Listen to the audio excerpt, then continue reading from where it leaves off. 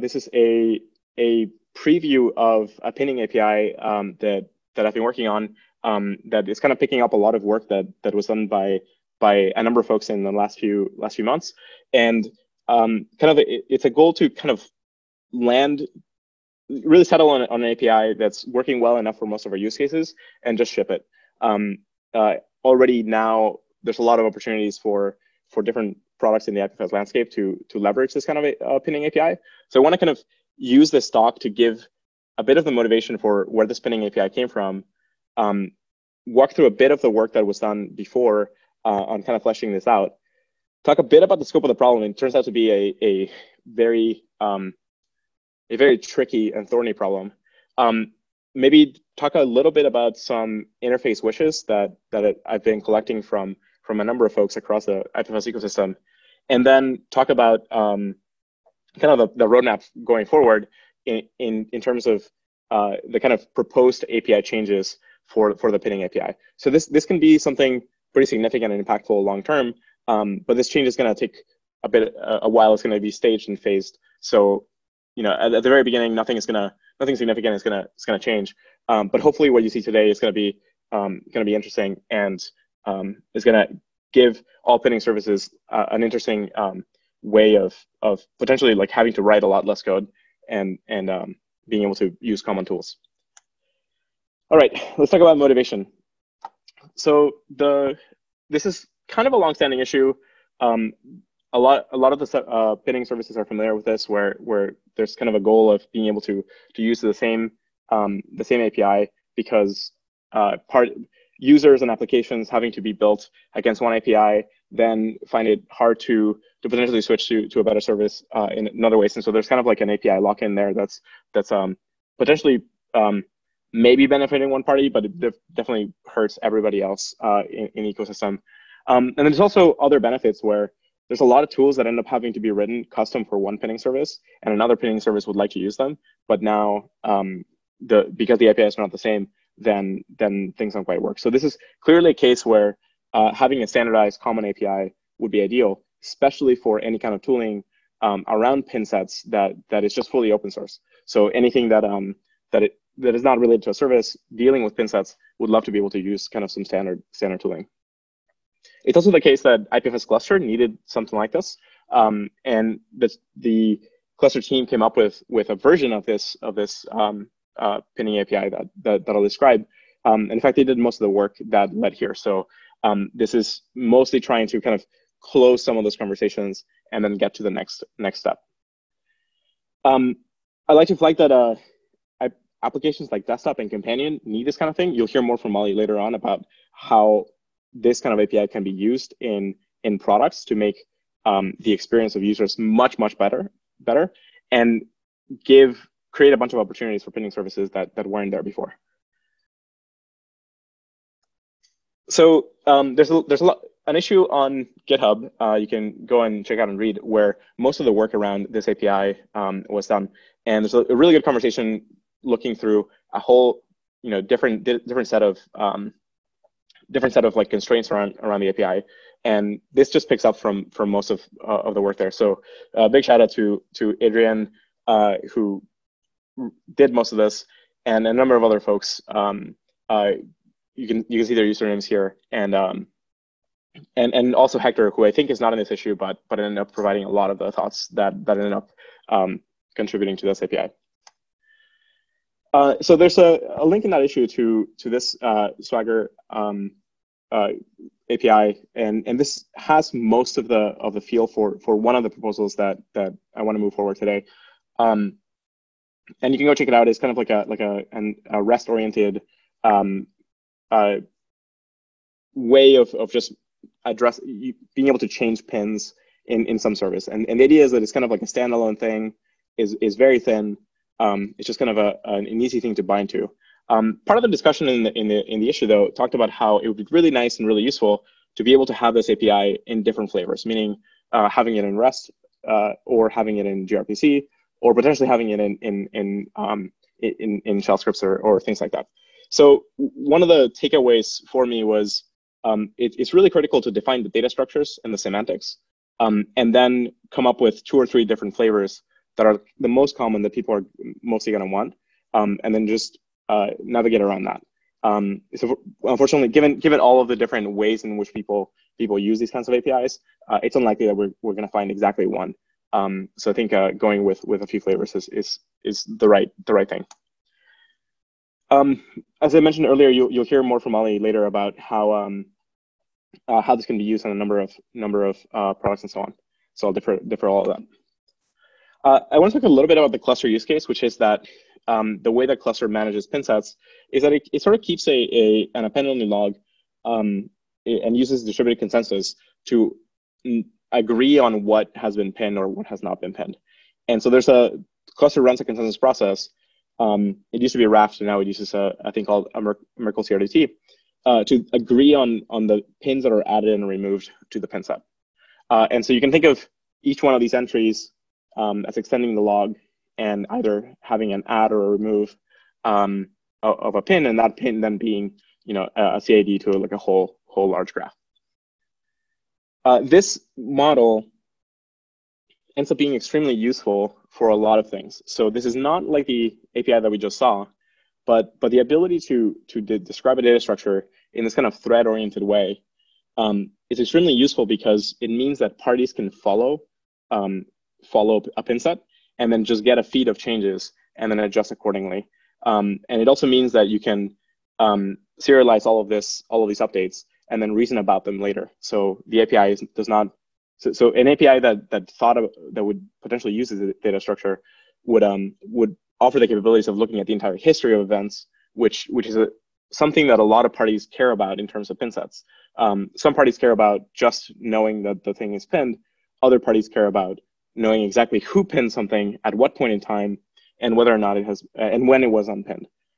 This is especially useful in any kind of collaborative setting where a group of different parties is coming together to back up some important data set. So let's scope the problem. The pinning API today is both kind of local and remote. There's a local pinning command, and then there's, of course, remote pinning services. Pinning and how we do it has a bunch of implications on applications because applications have to tell IPFS to keep stuff around, or applications have to hope that the data that they need is there. It also has implications on services because how this API is defined ends up shaping a lot of infrastructure and services, right? So how this API works ends up affecting what a lot of folks running infrastructure have to end up having to build.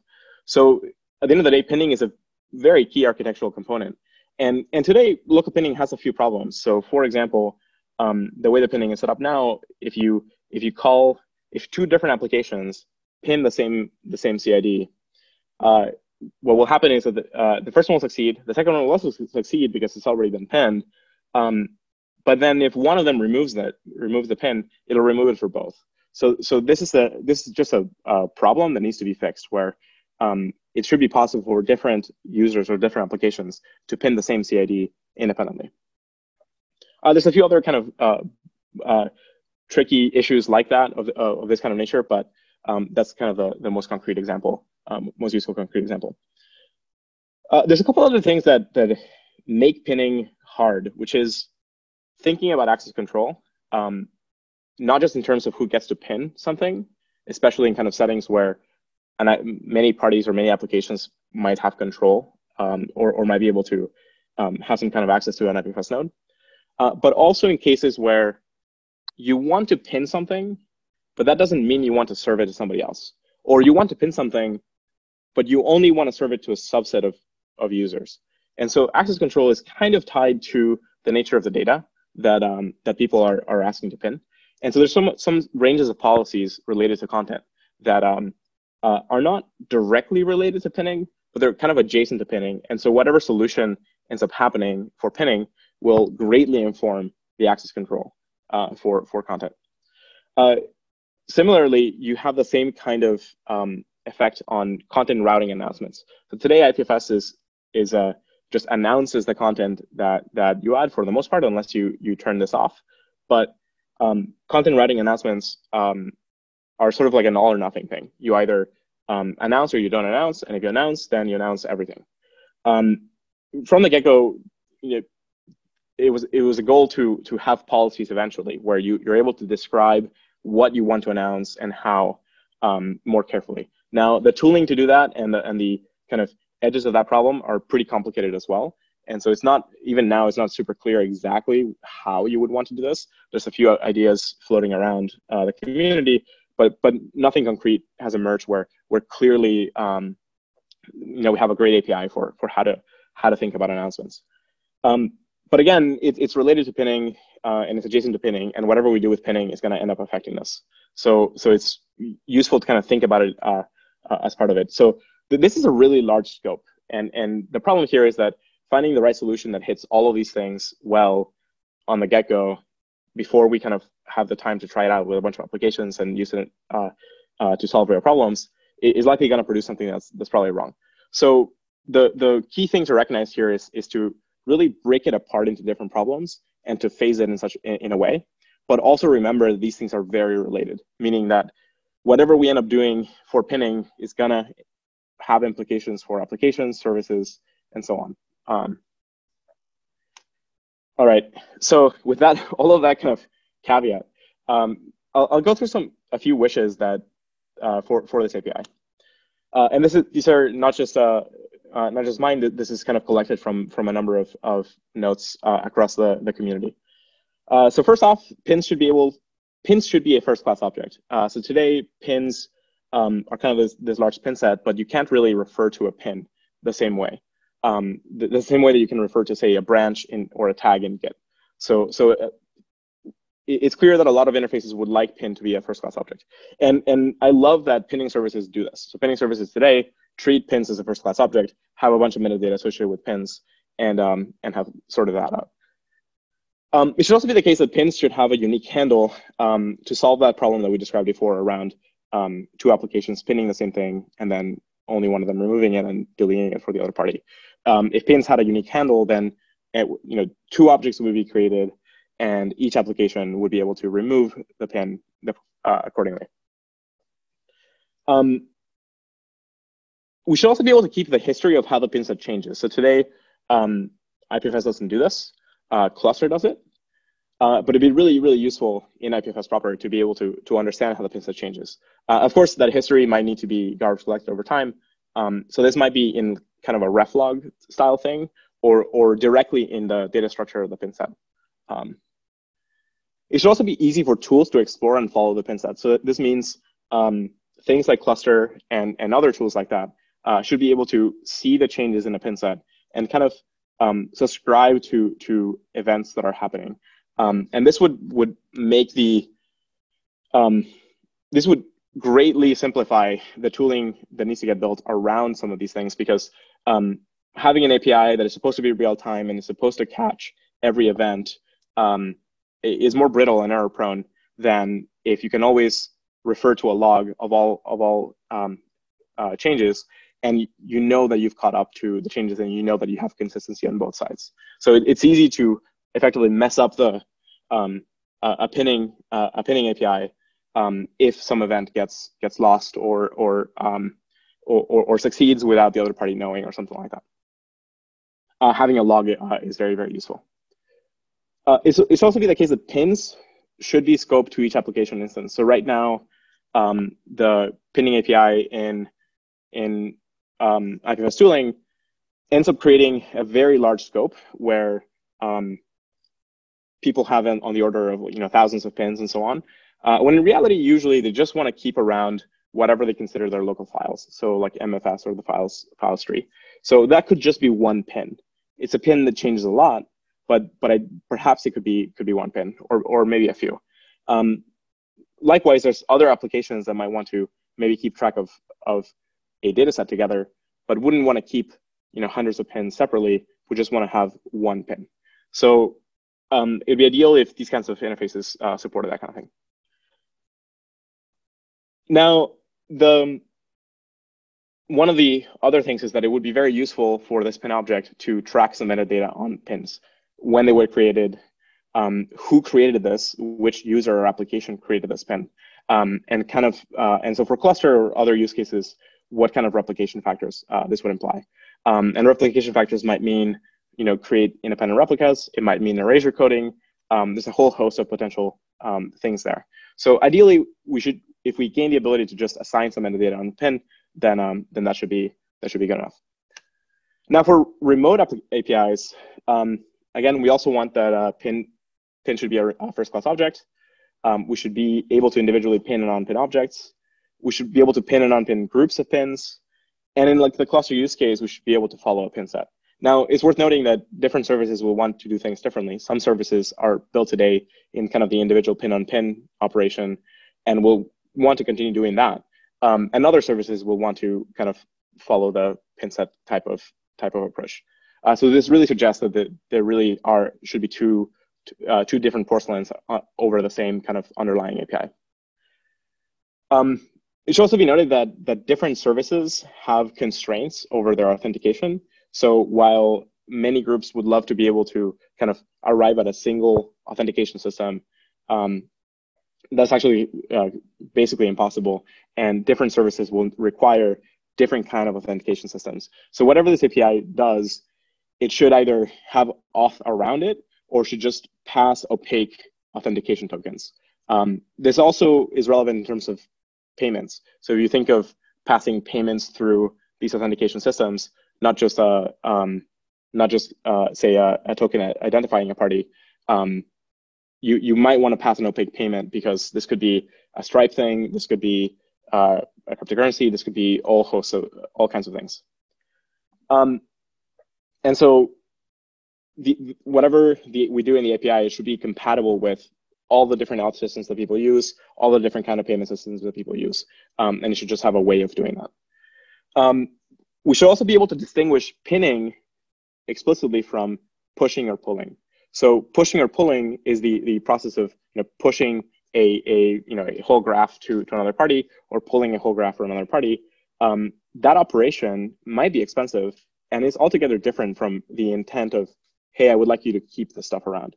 And so having an API that actually distinguishes those three is a useful and important thing. This is a thing that came up in the thread conversation in GitHub. Separately, we want to be able to stay connected to the pinning service. So there's a lot of applications that would like to push things to the pinning service fairly quickly, or would like to fetch things from a pinning service that's associated with the application. And it ends up being that the current libp2p connection management might eventually close the connection to the pinning service as part of its normal kind of connection garbage collection. And so this is a useful thing because it keeps the connection numbers down. But ideally, we would like to kind of force those connections to stay open. And if they get closed for whatever reason, try to reopen them. This is similar to other needs in IPFS where it'd be really useful to kind of maintain connections between cluster nodes or to be able to maintain connections between kind of like peering systems that need to be able to have traffic flowing. So pinning services and the pinning API would greatly benefit from having a libp2p facility for establishing a connection, like kind of a persistent long-term connection. And then it should be possible to use the same pinning API to pin to multiple services. So ideally, applications and tools can be built against one API, which might have many flavors, but it's semantically the same thing, and the data structure is the same thing, that then kind of gets consumed and used by a lot of different services. So another piece of this is to kind of distinguish the economic transactions that we're talking about. So when we talk about pinning, we're explicitly saying, hey, please store this data. But we're implicitly also saying, hey, please get the data from somewhere, potentially from me. Hey, also, please serve the data back to me at some point. And potentially, please also serve the data to others. There's a lot of economic arrangements that have very different costs, all embedded into one. And so this makes it very difficult for pinning service providers to distinguish the costs for these different features. So one of the goals here is to be able to distinguish these so that pinning service operators could assign different costs to all of these operations, or not, but at least have the flexibility to be able to do it. So whatever we do in these APIs, we should be able to make these things distinct. So roughly, we have kind of are narrowing down on the idea that, hey, we have some kind of push to explicitly transfer a graph to a remote that may or may not be a free operation. We want to explicitly express the intent to store and back up some data that may or may not be a free operation. And we want to express we want to be able to pull and download a graph from a particular remote that may or may not be a free operation. And that may be my graph, or it might be somebody else's graph. And so this pull needs to carry some kind of authentication potentially, because that transaction, so it's not just the pin operation that needs to carry authentication, it's the pull transaction as well that needs to carry authentication. And it should also be possible for the pin object to express some intent to publish. And so what this means is that I should be able to agree with a pinning service that to please store this stuff and serve it out to other people for free and charge me. So that kind of intent should be able to be kind of expressed either in the metadata of the pin or in some other facility in the API. All right. So there's a lot of wishes there. There's a lot of different things that people would want out of this API. And so what ends up making sense here is to kind of decompose the problem into these different pieces. You're starting to see kind of the shape of it emerge, and then see what we can do in terms of kind of a roadmap to kind of satisfy the most important needs sooner, and kind of learn more about the designs that might be viable, and then kind of push in some directions later. So I kind of narrowed it down to 6 proposed changes, and so these will get written up and put on GitHub right now. It's mostly in notes and so on. So this has to get well structured into kind of an RFC style proposal. But I'll kind of give the brief summary here because I'm really interested in people's feedback later today in the workshop time. So change 1 is to eventually kind of in the local pinning API, introduce a pinning object to track metadata. So I already mentioned that earlier, so won't go into it again. And the pin set should evolve to track these objects as opposed to just the CIDs directly. This should also solve the kind of that problem that we highlighted earlier. Then it should be possible to create a pin API for services or tools to handle most simple cases. So most services today just have kind of like a CRUD style API around being able to create, read, update, and delete pins. So that kind of basic simple thing should just work with a simple API. And that could be around an IPFS node, or it could be IPFS node to IPFS node, or it could be some other service. And so this is thankfully was mostly done by already, and so we can, and this is the most urgent thing. So most of the community really needs this. The other stuff is more nice to have and good for the future. We also need a pin thread API, and so that means it would be extremely useful for kind of these forward-looking cases, things like cluster and and a number of applications, to be able to have an API that gives us the entire data structure of the history of what happened to the pin set as things get added and removed and so on, and for parties to be able to follow that real time. And ideally kind of replicate the whole thing. So these kind of thread objects and the pin objects should all kind of be IPLD graphs. It's worth noting that these are not sequential. So these different proposed changes could happen in any order. They're going to end up using the same pin data structure. But we could go about building these out in different order. And so I propose we go through the P0 of creating the simple API for services need, and then kind of move from there. There's 3 other changes, and these are not exactly pinning related, but they're adjacent. And so one of them is to add a push-pull API. So thankfully, this is already kind of partly in flight because of the GraphSync integrations. There's a whole kind of data transfer component that a number of us have been working on that makes it easy to reason about pushing and pulling entire IPLD graphs and associating authentication or payments through that. So this is a component that was needed in Filecoin to be able to move around IPLD graphs and be able to do payment channels with them.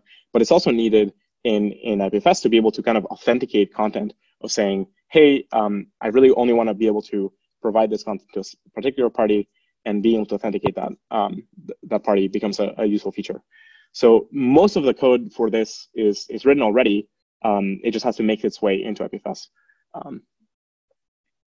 We also want a way to persistently manage peers. And so this is, there's been a number of issues around this. We just need to kind of formalize something and then kind of push it. It's a valuable thing for all pinning services, and we should kind of aim to do it at some point. And the last one is something that I haven't mentioned before, but it kind of struck me struck me that a lot of these APIs are really working around the fact that IPFS right now does not have a way of easily delegating API calls to other IPFS nodes. So an IPFS node cannot cause a remote call in another IPFS node, of course, because of trust reasons. But you might be able to do it in an authenticated way. So having an authenticated remote operation API could solve a lot of these kinds of concerns. That, however, is a huge undertaking, and it requires kind of thinking very carefully about which APIs you might want to do this with and so on. But this might be extremely useful for pinning services because it might not be just pin, it might be a whole bunch of other operations that suddenly become available as an easy service without having to write a lot of code. All right, so the last part is when I kind of mentioned what these APIs are looking like. I'm running very late, so I'll share the slides now instead of kind of going in depth through it. I'll just describe for the workshop today, the pinning service API. This is kind of what we'll be discussing, really landing on kind of the CRUD operations. And then I'll mention that for the thread, so there's a whole bunch of requirements here. I won't go into detail for them. If you're familiar with the cluster use case, you'll know it. But we after thinking about this very carefully and thinking about the whole shape of the problem and the importance of ACLs and so on, I landed on the fact that textile threads are exactly the right data structure. It covers almost all of the use cases, if not all of the use cases that we've been worried about. It's an IPLD graph. It allows creating an event log of updates, of adds and deletes and so on. And it has built in all of the kind of encryption tooling to reason about being able to read or write to different parts of it, or be able to replicate all of it without being able to read it, which is a whole bunch of the heavy lift around access controls for replicating clusters. So that kind of thing. So it's very likely that the whole pinning thread API is going to turn into a textile thread. And we still have to run a bunch of experiments, try to prototype it, try to use it, and so on, and do the heavy lift. But first of all, like a huge thanks to Textile for creating all of this and basically implementing it, all of the complicated logic around this. But it's likely that the pinning API in IPFS eventually will kind of move in this direction. And if you haven't read this in depth, like definitely go do it. It's going to change how you're writing a lot of applications. All right, so for brief roadmap, we'll have the workshop later today. We'll talk about this some more. We'll then, I'll be formalizing these changes and proposals and submitting them, and then hopefully do the simple pin service API soon, because that's what people need the most.